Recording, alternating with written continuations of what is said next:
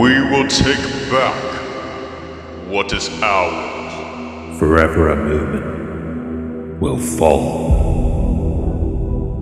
Black Heron's paralyzed.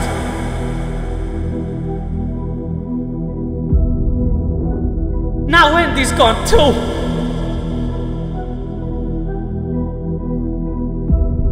And I know the worst is still yet to come.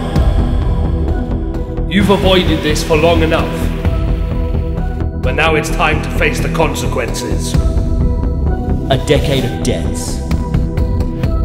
And it's time to collect. The streets will run red with their blood. When the dust settles, no one will be able to recognize the remains. But what if there was something we could do? What if there's a way we can still win this war?